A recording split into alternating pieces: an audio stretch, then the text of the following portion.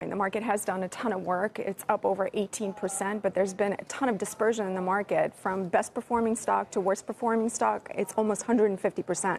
Look at the leadership board. We've got only 4 or 5 sectors outperforming 11.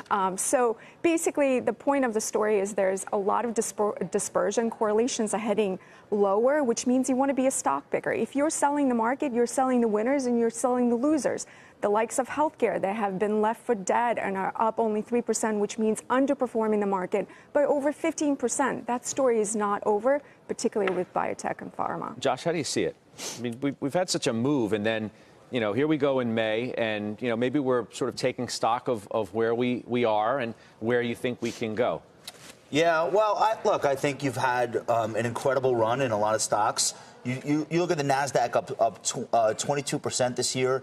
You look at the Dow, which is having its best start to the year, best 4 months since 1999. You look at the S&P, which is up the best 4 months to start the year since 1987. And the Journal collected all these data points very nicely yesterday. And I think you just say, all right, well, does it make sense for people to get a little bit nervous? Things have been really, really easy so far since the start of the year.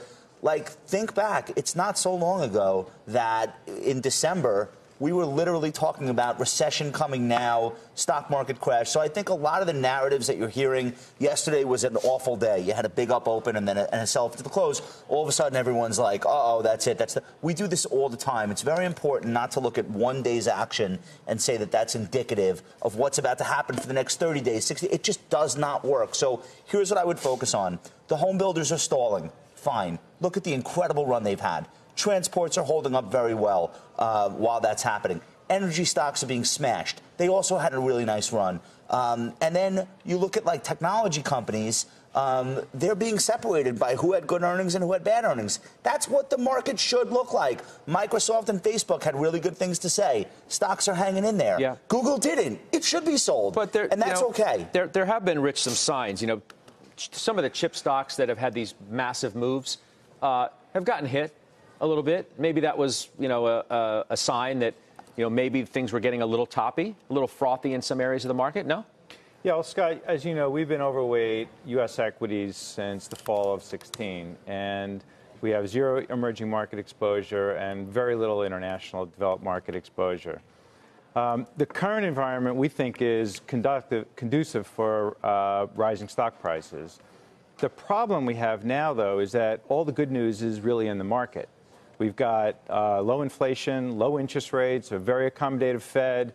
The global picture is improving, but it's all reflected largely in the market right now. So unless we get multiple expansion and rising earning estimates, the market's probably going to be somewhat neutral going forward, because most of the gains for 2019 have already been put in. You want to take issue with that? I know we just met, but I will totally disagree with you. And the bottom line is that this market rally has been driven by multiples only. There has been no earnings growth to speak of. That's right. It started this year with expectations that quarterly earnings are going to be down over 4%.